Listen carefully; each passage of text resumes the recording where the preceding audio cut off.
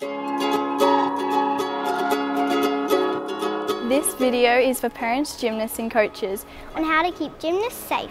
Gymnasts and coaches will be educating you on safe training practices and what to do if you are being treated in a way that makes you feel uncomfortable or unsafe.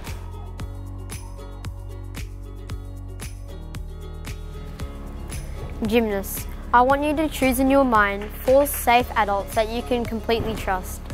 It could be a parent, grandparent, teacher or anyone else who would do anything to help you.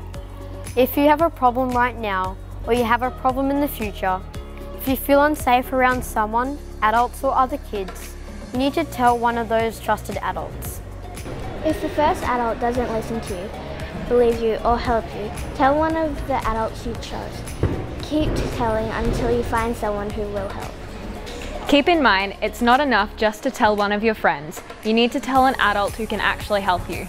Clubs have child safety representatives and member protection information officers if you want to talk to someone at the club. There are also several support agencies available. If you or someone you know is in immediate danger, call 000, or to get further help, contact any of the support agencies on the screen. Kids Helpline and Lifeline are both available from anywhere in Australia, 24 hours a day, toll free.